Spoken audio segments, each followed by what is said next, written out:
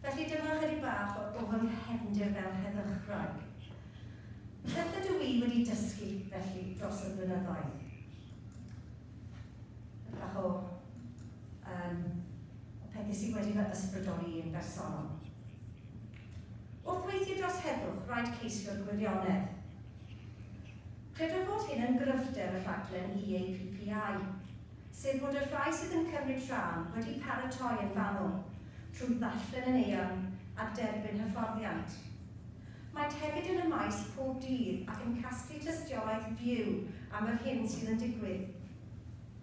Rhaid wrth gwrs, bwyso a mesur hyn yn erbyn lleisiau eraill. Heddwchwyr Israelaidd, pobl cyffredin, treflanwyr, bod hynny yn anodd, a cheisio didoleg gwir oddi ar chwedlau a rhagfarnau. Hyd yn oed wedyn, rhaid ceisio deall yr ofnau a'r chwedlau a rhagfarnau. O ble maen nhw'n dod, a sut gellir ei golesgyn? Os dilyn y broses hon o gyrraedd y gwirionedd mewn cyflafannau eraill, yn Syria er enghraifft, neu'r sefyllfa yn Yemen, rhaid mynd ati yn ofalus. Dilyn cwestiynau ein ffynonellau, a cheisio derbyn gwybodaeth o amryw ffynhonell. Gall hyn fod yn anodd, ac yn gofyn am dipyn o amser ac ymynedd. Rhan o geisio'r gwirionedd yn ogystal yw gwrando yn ddiymhongaf. Mae dywediad gan y crynwyr sydd yn ddefnyddiol yma. Ystyriech, y gellwch fod yn camsyniad. A wedyn wrth sôn am geisio'r gwirionedd, o'n i jyst eisiau esbonio wrth chi pwy sydd ar y sleid yma. Mae dau berson o Israel sydd ar y sleid yma. Y fenyw ar y chwith yw Nomica. A mae hi yn arwain grŵp o'r enw Llais Arall. Mae'n byw mewn tref yn y de sydd wedi dioddef ymysyddiadau roced o Gaza. Ond mae hi hefyd yn newyddiad i'w wraig. Ac yn ystod y rhyfel, yr un o'r rhyfeloedd diwetha, wnaeth hi sgrifennu erthygl i Harries, un o'r papurau, mwy neu lai gyda'r pennawd, nid yn fy enwi. Nid yn fy enwi i chi wneud hyn. Dydyn ddim yn ffordd o greu heddwch i ymosod ar bobl Gaza. A mae hi wedi ceisio agor sianeli lle bod pobl yn gallu cyfathrebu rhwng Sterot lle mae hi'n byw a Gaza. Mae'n fenyw ddewr ofnadwy, ond mae'n siarad y gwirionedd. A mae dyn ar y dde yn perthyn i mudiad arall o gynfilwyr Israelaidd o'r enw Breaking the Silence. A beth maen nhw'n wneud, maen nhw'n siarad y gwirionedd am beth mae'r fyddin yn ei wneud. Felly buodd e'n Hebron, a mae e'n gwybod taw beth mae'r fyddin yn wneud yn Hebron rhan fwyaf yw hela ofn ar y boblogaeth leol. A mae'n dweud hynny, a mae nawr yn anfon pobl, yn arwain pobl o gwmpas yr ardal ac yn dweud hynny wrth nhw. Eto yn ddewr ofnadwy, achos mae Rheina yn y lleafrif. Felly siarad y gwirionedd. Ond mae'n bwysig hefyd herio anghyfiawnder. Eto o gyd, mae sut byddwn ni'n wneud hynny yn bwysig. Mae rhyfel yn erchyll. Felly, yn ein gwneud ni'n grac. Rydyn ni'n gyrchu o hyd. Rydyn ni'n yn erbyn arfau niwclear. Yn erbyn y dywyddiad arfau. Yn erbyn gwladwriaethau anghyfiawn. Wrth cwrs ein bod ni. Ond, os nad ydyn ni'n ofalus, rydyn ni'n troi yn bobl ymysodol, heriol. Mwy neu lai gwrthwyneb i'r hyn rydyn ni am i'r byd fod. Gwirfoddolais unwaith gyda menyw o riseldiroedd yn Palestina. Oedd mor grac gyda sefyllfa fydd y cododd hi siel gwag a'i luchio dros y ffens at y grŵp o filwyr oedd ochr ar ddwyrain Ewrop. Mae hi yn perthyn i fudiad o'r enw Max and Watch. Menywod sy'n mynd at y checkpoints ac yn cadw llygad.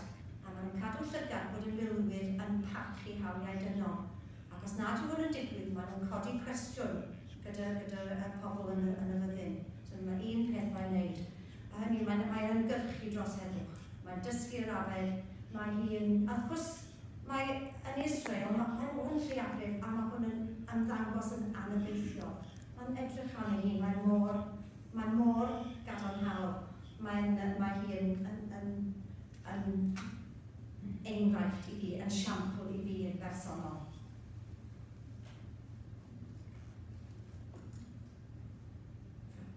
So, y peth pwysicaf ddysgu sydd gyda'n holl ffrindiau yn Israel a Palestina felly yw pwysigrwydd dyfal barhau.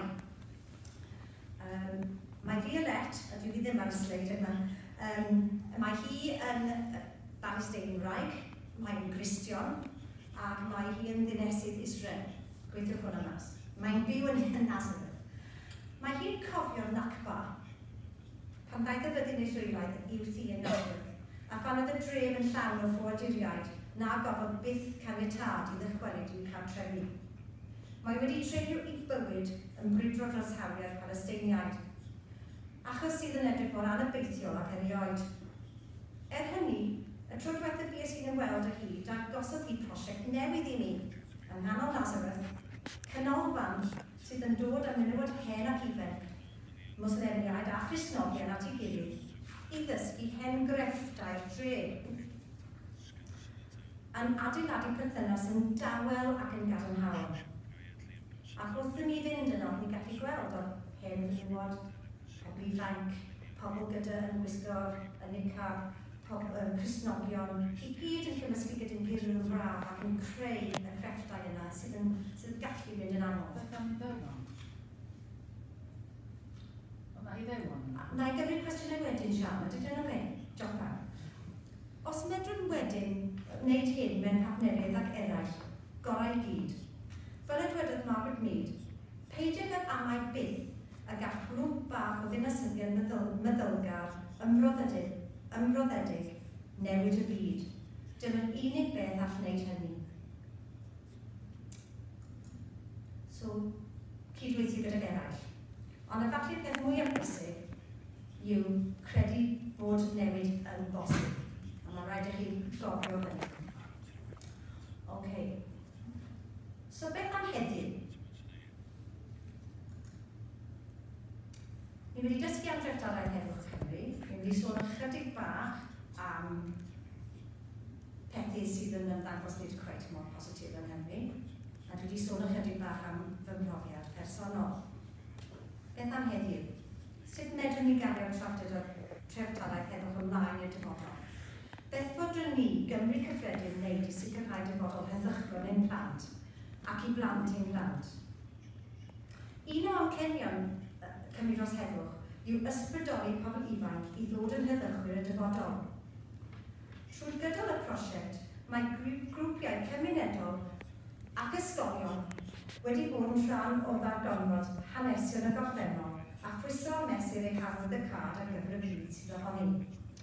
A dyma rai ohonyn nhw ar y sgrin, yna gwahanol enghreifftiau o bobl ifanc sydd wedi cymryd rhan mewn prosiectau yn darganfod hanesion heddwch ac yn gwneud prosiectau creadigol ohonyn nhw. Un o'r enghreifftiau sydd wedi bod mwyaf trawiadol i fi yw grŵp o ferched o ysgol gyfun Cymer Rhondda. Dysgu nhw am hanes merched Greenham Common Greenham, ac aethon nhw ati i greu fideo amdanynt. Nid oedd y merched erioed wedi clywed am ferched Greenham, ac fe gawsant i hysbrydoli yn lan gan y ffordd y gall grŵp o bobl argyhoeddiedig greu newid cadarnhaol. Agwedd arall o'r prosiect Cymru dros Heddwch sydd yn rhoi cyfle i bobl ifanc ystyried beth mae Heddwch yn golygu iddynt, ac i gyflawni rhywbeth dros Heddwch yw cynllun ysgolion Heddwch.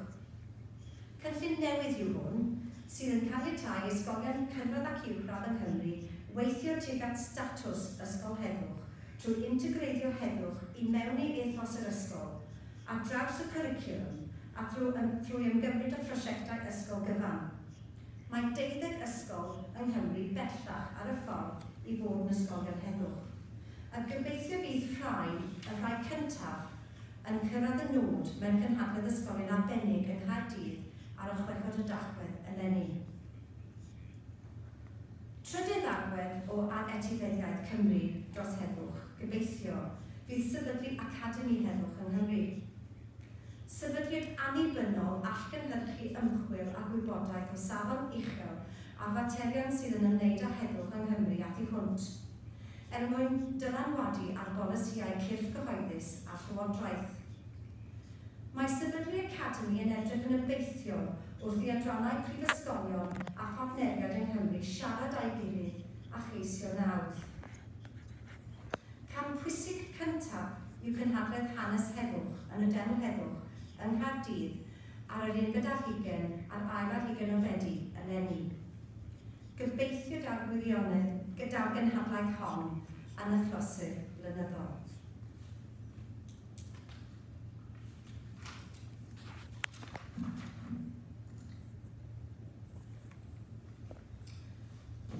Felly, dwi'n mynd i orffen mewn munud, achos hoffwn i chi cael ychydig bach o amser i ofyn cwestiynau, chi falle drafod ychydig bach. Felly, ble ydyn ni nawr? Mae'n bosib, wrth gwrs, digaloni. A drothwy canfyddion diwedd y rhyfel i roi terbyn ar bob rhyfel. A ydym ni ond yn paratoi ar gyfer y rhyfel nesaf, tra'n bwydo rhyfelau eraill o ddicartre mewn gwledydd megis Yemen, Iraq, Afghanistan a Syria mwyn cefnogi ein buddiannau ein hunan. Fodd bynnag, ni fydde sydd mewn môr o anabaeth yn deilwng ond dyhiad i ddilyn yn ôl traed heddychwyr y gorffennol megis Waldo a George Enell a Merched Greenham. Felly beth fedrwn ni, pob un ohono ni, ei wneud dros heddwch? Fel y mae Sydney Bailey yn ei ddweud, y mae heddwch yn dechrau yn y ni ein hunan, a bydd rhywbeth pawb yn wahanol. Cymryd funud felly, ystyr beth fedrwch chi i wneud i hybu heddwch a heddwch bersonol, yn eich cyngor lleol ac yn rhwngwladol. Gallwch wneud hyn drwy gymryd y daflen lliwgar sydd ar eich sedd ac ymrwymo i wneud un peth, un cam bach dros heddwch. Nid oes angen bod yn ddylanwadol, neu yn hynod o wybodaeth, neu hyd yn oed yn ifanc. Roedd Lucy Behenna a ffurfiodd y grŵp menywod i fenywod dros heddwch dros ei 80au pan wnaeth hi ffurfio'r grŵp. Mae'n bwysig fod bynnag bod yn ddiffiant a chredu bod newid yn bosib. Fel y dywed Lucy Behenna, daw heddwch byd drwy werthus pobl gyffredin fel ti a fi. Gwyddom yn iawn lle mae'r hen ffordd yn arwain. Rydyn ni wedi bod yn o'r blaen. Gadewch i ni ysgoi posibilwydd bod yn disgynyddion yma eto ym mhen canrif yn grysynu am y colledion y fi. Gadewch i ni yn hytrach gadw ffydd gyda Waldo yn ei argyhoeddiad am ddyfodol heddychlol sydd yn deilwng o'n treftadaeth heddwch. Fel y dwedodd yn y taim y feddwyr, gwyneu byd, daw dydd a'i clyw, dawn y feddwyr, plant i ddim.